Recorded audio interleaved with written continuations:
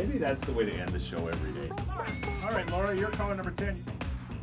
The CISN Country Morning Show has garnered some pretty amazing accolades in Canadian radio. How does a team like this do it day after day? We're here at the CISN studios to find out.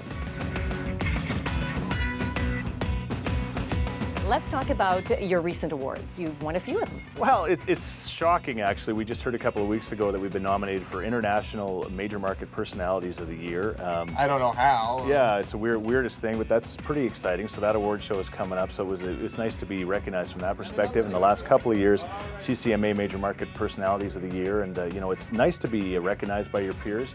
But truly, that doesn't matter as much to us as just doing a great job every day. Like, we don't really care about the awards. Are you kidding me? Well, Literally, this is my whole life right here. It's the only thing I've ever won aside from a participation medal. What does it take to be an award-winning morning show? You need an old guy like Chris, is what you need. It helps, because then they think that maybe, you know what, if he wins this year, he'll retire. You know, that might One help. more award, and then he's out the door. That's our theory anyway. I don't know. You know what? It takes a lot of chemistry for sure. Jack, who is away right now on maternity leave, quite honestly, she'd do anything to not work with us. She decided to have a baby, just to take a little bit of a mat leave, literally. But it's the chemistry. It's having the right people working together that give everybody in the audience, you know, a feel like they're talking. For example, the older audience that's maybe grew up on CISN Country probably can relate to me, the guy that's had the kids and they've grown up. Matt, who's still a child in a lot of ways, right? I'm a millennial. Yeah, it's true. And Jack, who you know, who's a beautiful 30-year-old lady who's now going to come back to the show, being a mom and stuff like that. It's making sure that every time you turn on that mic, you're talking to your audience, or somebody in your group is talking to your audience. I think that's the secret. We're looking forward to Jack coming back, because as much as her and I have the brother-sister relationship, I truly do miss her, and it'd be good to see her back in the seat again and have the team back together. Yeah, it'll be great. And Jack, I think she might bring the baby in too, so Matt's pretty excited because she'll be still nursing and Matt wants to hold the bottle. No, I got serious baby fever, Chris. It's not that. You missed my joke, but anyway. Oh, I got it. New. Wow. Hi, CISN Country. Country music has changed so much. It sounds different. The performers look different. How would you describe it? There's traditional country lovers, but in all reality, I mean, I remember those days when Randy Travis came out and everybody was like, who's this young, hot artist? And he doesn't sound like the artist before that. And we've seen that throughout the, you know, Garth Brooks was a huge game changer for everybody, and Shania Twain came, of course. And now, I mean, we've got the Florida Georgia Lines, the Sam Hunts, those people that are actually, there's a new, younger audience. It's not your grandpa's radio station or your granddad's radio station, this one anyway. I mean, our audience is young and vibrant, and it's like a family reunion, I always say, though. Truly, we have the young kids, we have the grandmas and grandpas that still listen, and it's actually a perfect combination of things, but the music is so hot, and that's why you see all these concerts coming and selling out, right? Look at the recent Garth Brooks concerts and the other ones that are coming. Tim and Faith are coming, and just concert after concert. Northlands, the Coliseum is still bringing in a bunch of shows. Anybody who tours in country music always comes to Edmonton, and there's a reason for that. It's because the country music fans are here.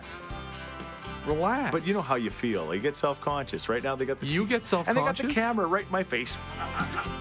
You guys lend so much of your time and your talents to so many charities outside of the building here. So tell us a bit about what keeps you busy. When we, you know, my first day here at CISN, you know what to expect when you walk in the doors. You know it's more than just a radio station. You know that you're expecting, you know, the people here expect you to change the lives, and when it comes to charities, be a part of that. And it's one of the things I look forward to the most, joining the team here a few years ago. And I wouldn't want it any differently, because, you know, I truly believe that CISN gives back the most in this community when it comes to radio. And I'm so proud to be part of this team and to help people like that. Over I think almost $20 million has been raised because of the Stollard Children's Hospital Radiothon and Hope Mission and all these different things that we've done over the years.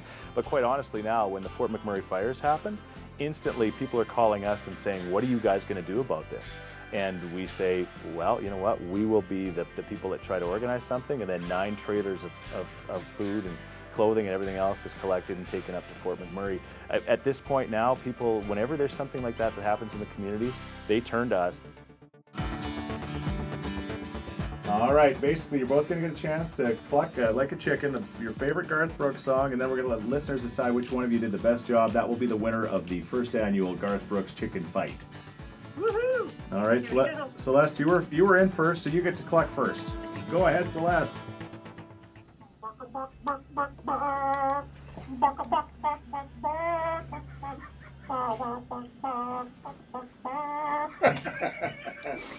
Keep going.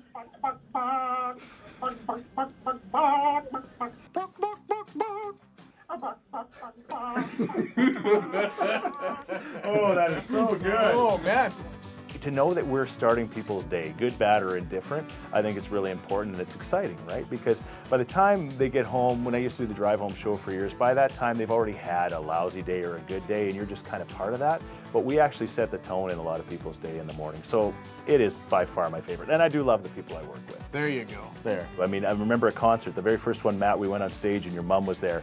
Matt just says, "Can I say hi to my mom when I'm up there?" Right? You did. Well, hey, she wanted a shout out. Yeah, and that's the least you could do considering she still pays your bills. Well, yeah, it's fair. I guaranteed her, a shout out for another month's rent.